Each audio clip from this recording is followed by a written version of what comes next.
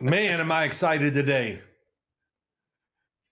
I am going to whoop your butt in this conversation. So I hope you prepared because I've been sitting on this one for like 2 weeks. We're So recording. You actually just did the let's opening go. of the show right there. All So right. you're great job, great introduction. Way to go.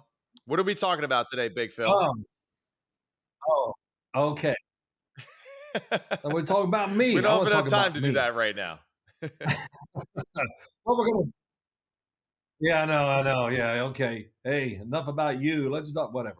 Hey, we're going to talk about the quarterbacks from the AFC North and the NFC. Oh, wait, let me just see what we got. And the That's NFC right. North, Well, our first both North conferences. That's right. So we're going to Our do that. first We're going to show rank we're them. doing is just the AFC North, and then we'll get to the rest of the divisions there after that. So you don't even have to tease the Right. other ones there. All right. Oh, okay. Well, okay. Well, you should inform me this since I you're did. You the didn't listen, just like boss all of the this other whole meetings damn that we thing. have. You don't So listen, and it's okay. So I'll just keep. just like you growing up. That's right. Okay. Just like Yeah. you growing up. You didn't listen to me. That's how Okay. it works. Yeah. I didn't listen to my father, and now you don't listen to your son. Yes. It's all Okay. good. No, well, I can understand why you don't listen to your, well, Well, yeah, to that's your brother, enough maybe. said there. uh, yeah. Yeah. It's said. Yeah, that's right. All right. What do we got? Let's go. AFC North quarterbacks. We're going to rank them, and I'm going Yeah, to go. be the host just for a second here. You get to go first, which I don't like. I love to go first, but you go ahead. Who do you have? Yeah, What are we gonna always do? We're gonna four to go from one. I 4 to mean, 1 if or we 1 to start with number 4? one, come on, that's not exciting. Let's let this Oh, build up. okay. Let's let it marinate a little bit. But at number four, AFC North quarterback rankings, Oh, whoever the hell the yes. starting quarterback is for the Pittsburgh Steelers. And I put that little question mark there, right there, because we really don't know Oh, how this situation will play out. There will still be a lot. I think that has to be determined from now until the beginning of the season. I know that Justin Fields, Russell Wilson, Arthur Smith, they all are guys that got chips on their shoulder. Mike Tomlin, we know that he constantly lives with that chip on his shoulder. It just comes with the job of being the Pittsburgh Steelers head coach. But that being said, these guys still, I feel like, have a lot to work out from now until the season as far as who's the starter, how the offense looks, how they build around who is eventually named the starter. And with Justin Fields and his, obviously departure from Chicago, right? What do we see consistently there? Just, I think, a lack of ability for him to drop back and throw the ball consistently, accurately, from the beginning to the end of the game. He has improved dramatically, I think, in improving his motion. Even seeing clips of him this offseason, it looks like he's tightened up his motion again. With Russell Wilson, can he just kind of put it together and be, the Russell Wilson that he once was for the Seattle Seahawks? And that is manage the game extremely well, throwing the football accurately, making good decisions, and then occasionally allowing his athleticism to push the football, down the field at times, because he still throws one of the better deep balls in the NFL. And that's really what the Steelers have to rely on. So yes. they got a You got a lot good to arm. solve here so far. And number four for me, the Steelers quarterback room. Wow, really good stuff there. I mean, you hit all the points, that's for sure, about both quarterbacks, Arthur Smith, the new coordinator, Mike Tomlin, the head coach. But I would just say this about everything you said. You're wrong. I mean, that's wrong. And number That 4 is is going to be crazy. Deshaun Crazy. Watson No of the way. Cleveland Browns. No, it's not. Why is it? Wait, hold on. Why Russell Wilson and Justin Fields? We saw them last year. They had some moments where they really played well. Now the scenario's really changed. You just explained all the reasons. You're A right. lot of reasons. Oh, they got all these things going for them up there, and I'll talk about that in a second. Deshaun Watson. Did you watch him No. play? Did you think he was sharp? Name me the game you went, wow, Deshaun Watson, that's the guy I saw. Oh, so you're back in No, what I I just don't said. want You to want to change change it. your little I thought don't. I process there still would pick on who number Deshaun 4 Watson is? going into the season as my quarterback over the other two for sure. Yeah, Yeah. listen, I'm talking. It's a little bit more than that to me. You know, where the situation, who you are, talent, and Right. what's the coaching and everything else like that. But hey, they lost Alex Van Pelt in Cleveland. Not that I know Kevin Stefanski is the big play caller there, play designer, and he did a great job last year. But I got to see Deshaun Watson stay in the game, and play more than one game that's good and the other ones that, come on, we talked about this last year. What was he doing when he was healthy? Right. He was playing out of control. And we talked about it earlier. I mean, it was really unbelievable. It was like he was out there and he was mad at the world. He was going to try to beat everybody up on the defensive side, which when you try to Right. do that as a quarterback, you lose. That's, you just can't win that kind of battle. And he's all the money, the investment, it's time to play, protect yourself, manage the game better. It's not all about we got to make it happen right this second. And I thought his downfield throwing overall, I just Right. didn't think it was not sharp. And they had people wide open for touchdowns, especially early in the year. I understand, but that he hadn't played a lot of football up to that. But even then, when you're throwing the ball down the field, you don't even have to be that accurate. Just get it somewhere in the area. And he didn't do that. And, so that's why Yeah. I So have you and I, we Deshaun have Watson that number three four. four switched, So there you go. right? So And I agree with a lot of things that you're saying, and I guess right. that's where for me, as if I were to go into this season, I probably would still have or prefer to have Deshaun Watson as my quarterback over the other two right now. And you make a lot of good points, because I think Russell had a better year than a lot of people Yeah. like to give him credit for. And obviously how it ended there with Sean Payton is a little unfair to him and what he was able to do in that transitional year from the head coaching situation. But all that being said, I don't know why I still just, I guess really the saving grace for me with Deshaun Watson is that I have a little bit more faith in the Kevin Stefanski situation, the skill group that surrounds him, right? With Amari Cooper, Njoku, the running game, how the team is built, even defensive coordinator wise with Schwartz. That's where I feel like, I know we're judging the quarterbacks here, but I do think that Deshaun Watson is in a better environment right now, than the other two in Pittsburgh. Well, again, nice. I understand, but I'm going with Pittsburgh for many reasons to Right. be the third one instead of the fourth. And Russell Wilson, he got slapped around again. His reputation and all that. Yeah. That's got to be, listen, that's a big motivation. When they count you out, oh, he doesn't know how to get along with people and this. And you said it. He still has talent. He's got still a good strong arm, can throw it down the field. And I think the big thing he did in Denver, yeah, he didn't turn it over, but he played so careful that the fact that he Yeah. didn't turn it over didn't do me any good, because he was just, and I understand it too. He was put in that situation. He felt the pressure. He was doing everything Right. just not to turn the ball over.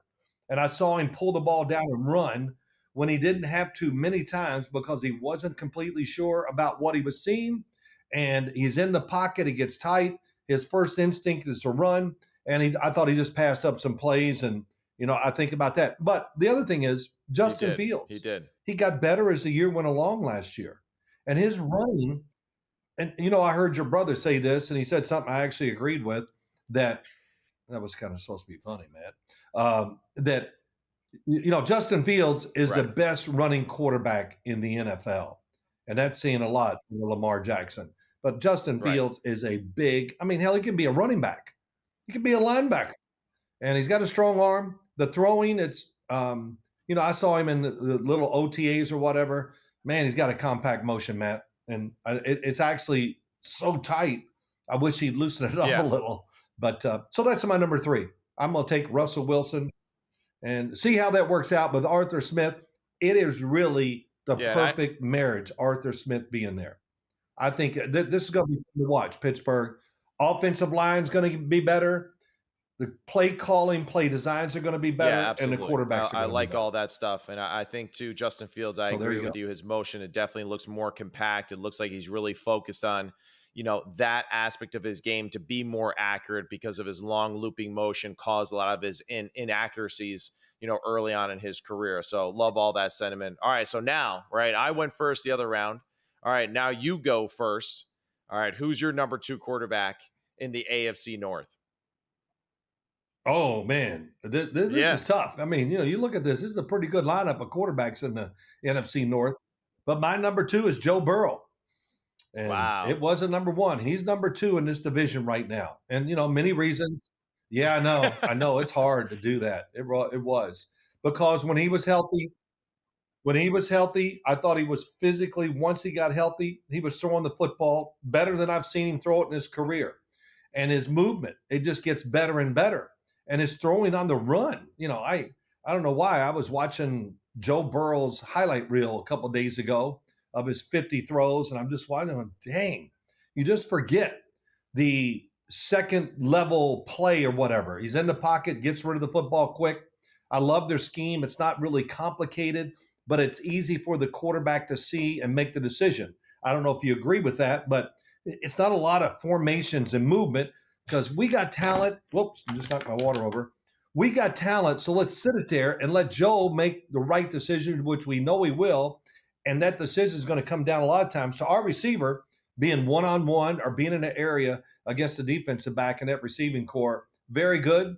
Might not be as good this year. We'll see. Yeah. Can they keep Jamar Chase and T. Higgins in there? I think they will. Pretty amazing, So Joe too, Burrow's my number 2. And by your facial expressions, I can see No, you don't I agree do with agree with me. you. Number 2, I have Joe Burrow as well. Yep. Number 2 is Joe Burrow. Oh, And, for the lot of man. the same reasons that I think we're both thinking about here, right? And Joe Burrow is phenomenal. And that's what's really wild to me, is to think that Joe Burrow is the second best quarterback in his own division when we think that Joe Burrow is one of the, easy top 10 quarterbacks in the NFL, right? I, oh, yeah. Right, It would be right. disrespect to say one of the top 10. I know, but You got to it's narrow that it's down quite definitely a a debate bit. though So, too, because there's a lot going on here. I think that's like it's a little bit like the receiver position, I feel like, now in the NFL too. yeah, It's you can kind of have it for one year and then lose it the next, so it's like you got to always kind of reclaim, that title, in the quarterback world right now. And right now I just feel like Joe Burrow, we know how great he is. I totally agree with all the extended plays. What they do for the quarterback there in Cincinnati is phenomenal. At times, I actually think there's too much pressure on Joe Burrow to perform at a high level, consistently the way that they do. We've discussed this multiple times in our show and other episodes, how we would like, Cincinnati to alleviate some pressure on him by being a little bit more well-rounded on the offensive side of the football, yeah, developing a more patient run game and all those things because of how good Joe is, behind the line of scrimmage with making people miss and making great decisions. The injury stuff, I'm not going to even add that into why he is number 2, right? More so just the fact that I really think the guy at number 1, it's just hard to deny kind of what he has done when he has stayed healthy as well, right? And that's where I don't want the injuries to either to right. play a factor in either one of our, decisions here with 1 and 2 in the AFC North. But Joe's awesome. Zach Taylor, help him out a little bit more consistently in the run game and stuff like that with the way that they run this team. And then the skill group speaks for itself. He's got a lot of skill guys around him. They do a great job of facilitating. But you're right, the stagnation of their offense, I think, leads to the fact that people can kind of tee off on those obvious passing situations against Joe Burrow and these guys and make it a little bit more difficult for him at times to kind of stay healthy and stay upright. And that'll be the big question mark, really, I think, for them this year. It's just, can they kind of keep building on what they've done? I really do like the kid that they drafted from Alabama, Jermaine Burton. I think he's a very good football player. So add him into the lineup in that skill group that's already pretty damn good. And, the Bengals are in a great situation right now offensively. Yeah, you bring up one point. We just talked about that. Listen, and I haven't heard it much this offseason, which thank God. There's just not enough quarterbacks to go around. Oh, okay. I mean, we're always going to judge them, but whatever. But there are Yeah. a lot of Right. really good quarterbacks right now in the NFL. And we got a Yeah. lot of good backups in the NFL right now, too. And what hurts the backups, a lot of it's not talent, Matt, right? It's just the fact don't get a lot of practice time and you get thrown in there out of nowhere. Come on, be better than the starter or be as good as they are. That's hard to do. But I'm gonna just say this real quick. The Bengals, what they showed a Yeah. lot of people, Jake Browning, man, I would say most of his stint as the starter for the Bengals, Yeah. surprisingly not good, but really good. And, it was really interesting, and I'm trying to make these quick, that he just said he learned so much from Joe Burrow. just relax, just, don't get all hyper and just be calm and play that way. And I believe it. That first game he played down in Jacksonville, damn, he was like, somebody give him a Coca-Cola, get him some energy. But he was just, but Yamari just was always like looking down and just playing the play. It was really cool. And I know he probably did learn that from Joe Burrow, who shows almost no emotion when he plays the position during games. So we agreed there. Really shocked. So give me your Lamar Jackson. I know you got him at number one, and Yeah, so I do think I. really for Why him do you right have him at now, number it's just one? that, of course, the year that he just had, obviously staying healthy. He's the former MVP now going into this year again, 2 times over. Like Joe, his leadership, his attitude, how that just goes through the entire program, right? From just top down, from the fans to the management to the team, it's just intoxicating, and you could see that they have Right. that power on their teams when you see them play, and Lamar and them, I just know for a fact that they were a Super Bowl caliber team. We discussed that multiple times, you and I. And I think Lamar is kind of reaching that next peak as far as his game and where he at as a player, as a leader, right? As a quarterback in the NFL. We've seen Lamar adapt to the NFL game more than any other Well, quarterback, that we've seen really in a long time. And that was, from the Grey Roman era of being a little bit more primarily a running athletic quarterback to now we see him being a great pocket passer and decision maker and distributor of the football as a passer, and then scrambling as a result of, just trying to make plays. And I think Lamar right now just is really kind of in the peak of his career as a well-rounded quarterback. And that's why I have him at number one. okay.